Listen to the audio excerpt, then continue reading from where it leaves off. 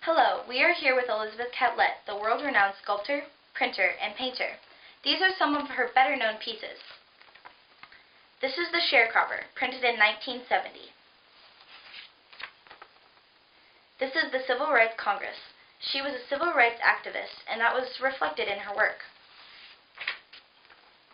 This is one of her well-known paintings titled Dancing.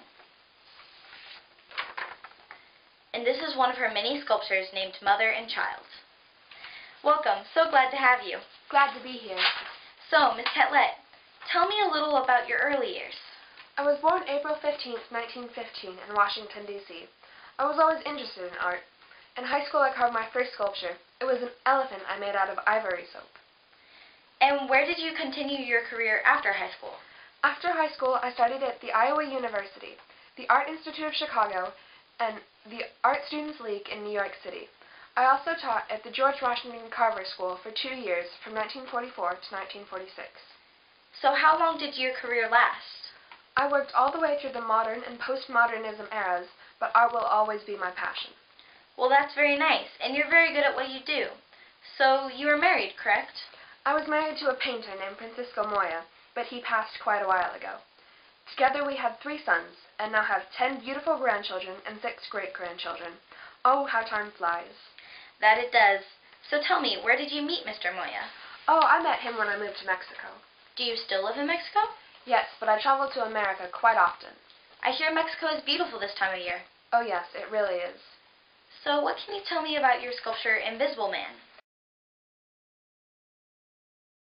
It's a tribute to Ralph Allison and his 1952 book called Invisible Man. The book is about a young black man who feels invisible in a white-dominated world. My sculpture is a large piece of dark metal with a silhouette of a man carved out. When you look at the man in my sculpture, you see right through him. You see New York, not him. So what would you say is the theme of your work? I would say in the beginning it was the strength and pride of the African American woman, but it morphed more into a mother and child theme over the years.